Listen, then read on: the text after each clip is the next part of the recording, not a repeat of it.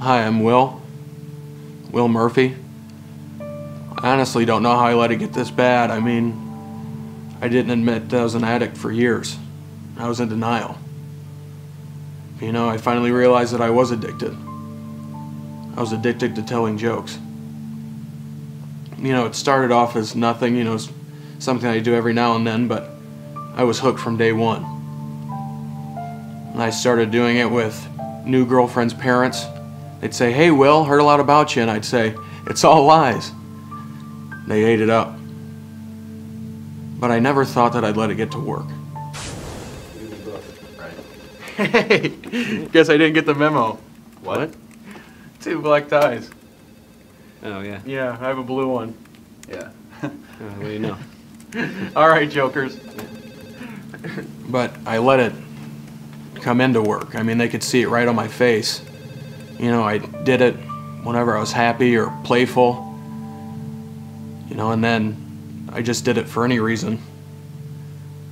If I was stressed or just to fill time. I thought I was cool. I was the guy with all the jokes. You know, the one that made everybody happy, but I hated what I'd become. Hey, how's it going, Will? Working hard? I don't know, hardly working's more like it. I thought I had control over it, but it had control over me. It had an iron-tight grip and would not let me go. It wasn't long until it started infecting every part of my life. I couldn't hide it at work or just even everyday life. All right, and how are we doing today? Oh, you know, fair to partly cloudy.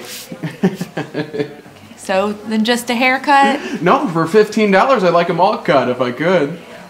For 15 clams, yeah. Or, if it's easier, you can just get my ears lowered.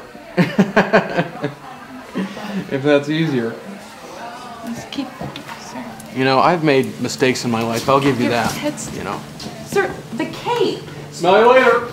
But, you know, since then I have gotten help.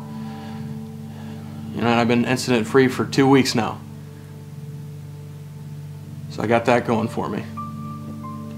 You know, I'm glad that I'm over that slump.